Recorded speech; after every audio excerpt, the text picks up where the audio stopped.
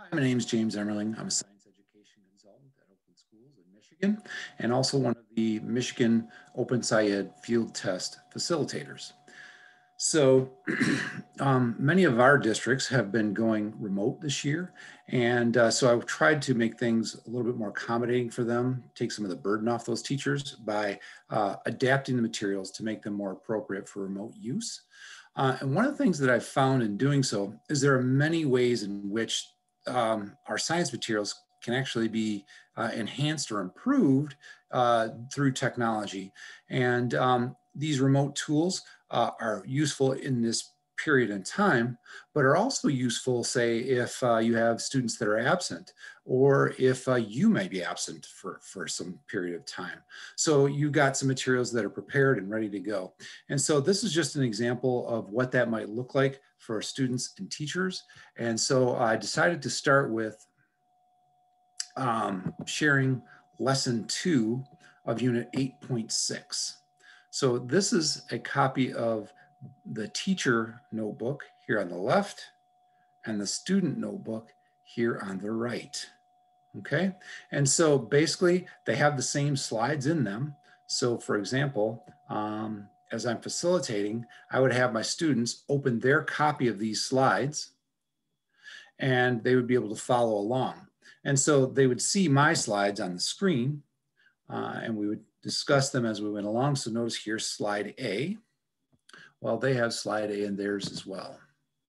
Okay, but notice that slide, following slide A, they will record their own data. So this is where the kids might record. In this case here, it's a progress tracker, right? Well, notice in my teacher document, I don't have that progress tracker there. Instead, I have a look back at our class timeline. So these slide shows, they go along with one another, but they are not the exact same. And so, but they can reacquaint where they are by the letter in the upper right-hand corner. So slide B is the same as slide B in this student file. Slide C is the same as it is in the student file, okay?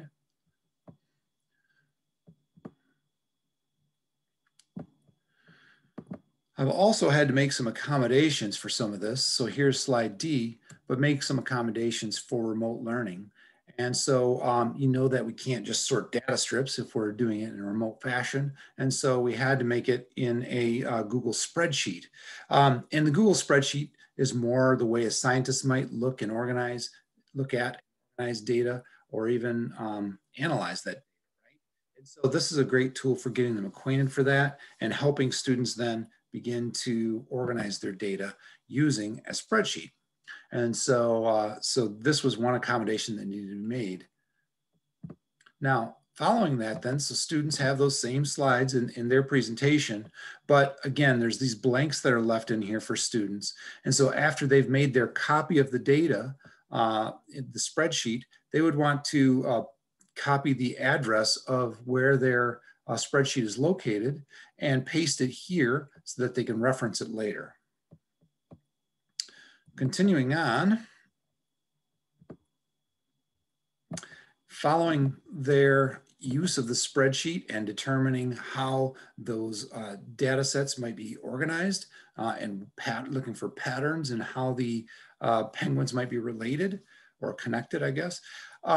The next sheet then asks them to organize stickers. And so again, in the student copy, this is what it looks like. And so students then could just drag these stickers around and group them any way that they wish, right? They can change these annotations to describe why they grouped them the way that they did. And they can change these larger squares as well to, to begin to organize these different groups. Okay, and they can move them around and such.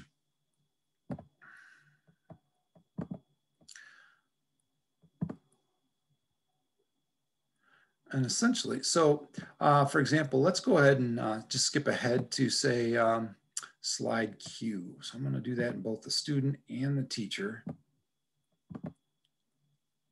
So notice slide Q is the same, but in the student copy, they have a place then to record their new questions. And then as a class, we can talk about those new questions. And if it were something that we're going to record in the class, then this would be visible and you would be able to record those ideas. It would say our class's new questions.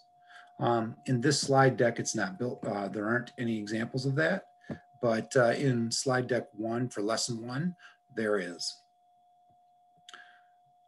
And I believe that is all I need to share with you at this moment. So hopefully you'll find this useful. And again, it won't be perfect. So go through and take a look at it. Make sure that the language in the slide notes is appropriate for you. You could probably go through and take out these teacher slides in here that are labeled with letters for the students and just give them instructions as you go along. Or you might even use this as a asynchronous tool, giving kids certain amounts of this to do between class periods. And then when you meet, they can initiate that discussion with some knowledge based on what they've figured out on their own. So again, I think that these are great tools beyond this current period in time. And so it'd be great if you took a look at them and let me know what you think.